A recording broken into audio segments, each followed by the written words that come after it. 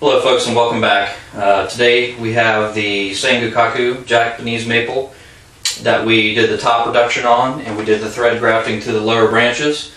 All the thread grafts have taken now and are growing.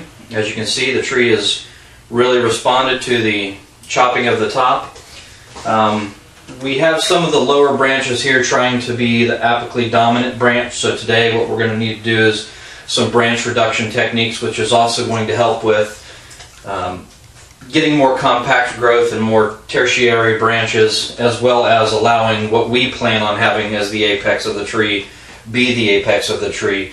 So as these branches here grow, it's going to weaken what is wanting to be the apex. It got a little bit of sunburn on it and it has died back to a set of 2 leaves, so we're really going to have to focus on keeping these lower portions of the branching and the structure of this tree in check to allow the strength to be diverted up there.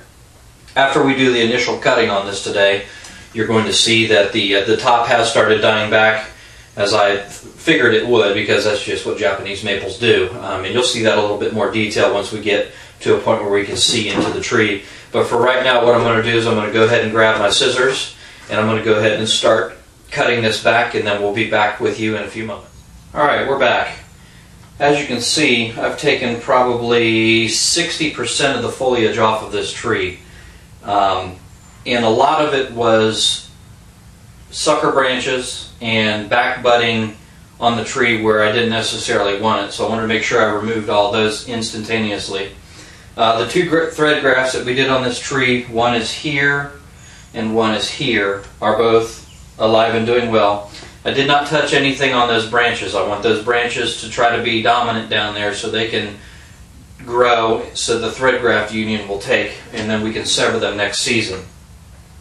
I do have one concern. As I was thinning out the area up here, I did notice that I've got a dead spot below where my apex is where I want it to be.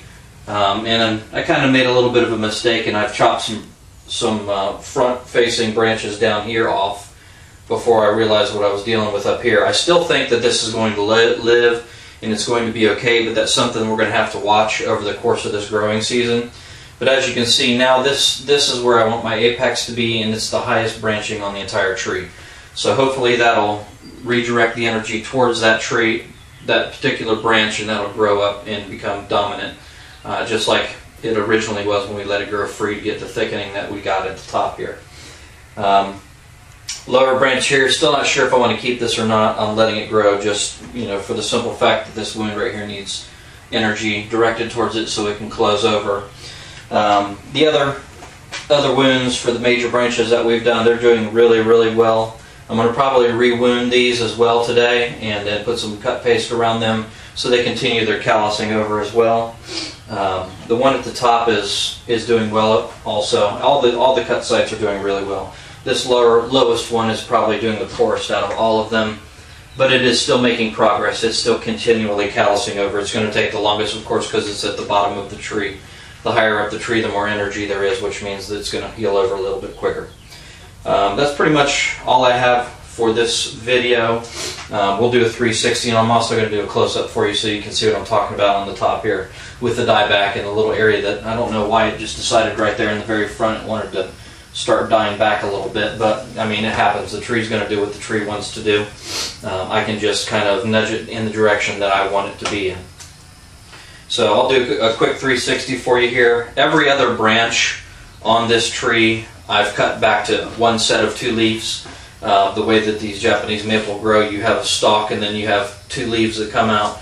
Those 2 leaves eventually will form 2 more branches. So I've compacted the tree a lot, which is also going to help with ramification, because every one of these sites that I cut it back to 2 sets of leaves, those are the buds that are going to develop next year to become next year's branches, which, you got branches and then branches, and that's how you develop your ramification.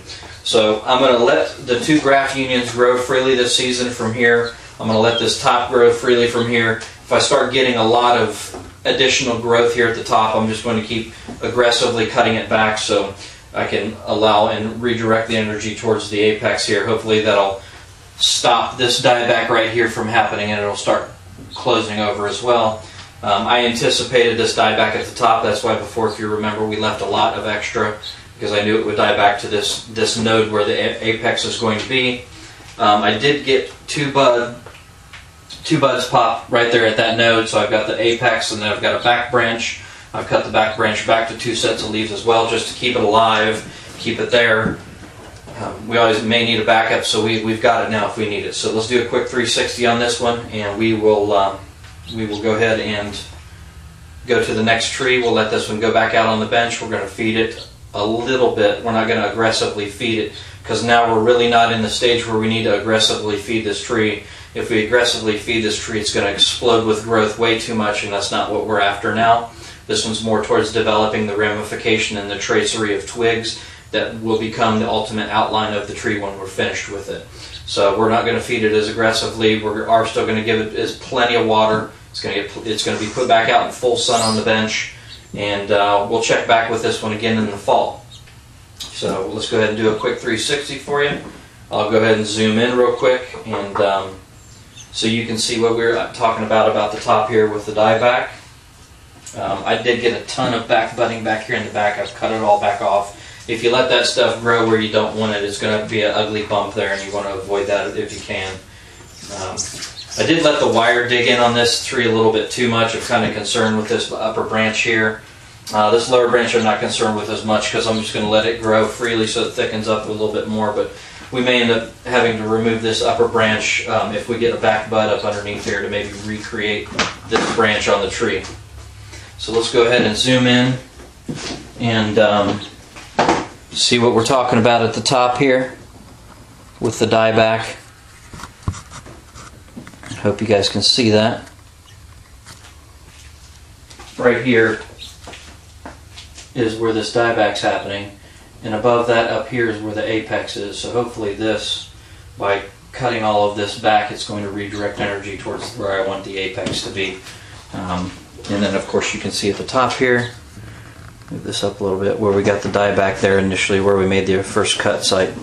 So you can see right there on the right there's the apex, and that dieback's just below it. But all the way around the rest of the branch right here, it's not a collar, it's just this one spot. And the back side of the tree, see if I can turn this around, you can see the back side of the tree. The back side of the tree is completely green. So, well, hands are in the way a little bit, but it's completely green in the back of the tree. So I'm not 100% worried about it, but it's definitely something I want to keep an eye on. And yeah, that's it. We'll take it out to the bench and let it grow, and we'll see what happens, and we'll revisit this maybe late summer, early fall. Thanks for watching.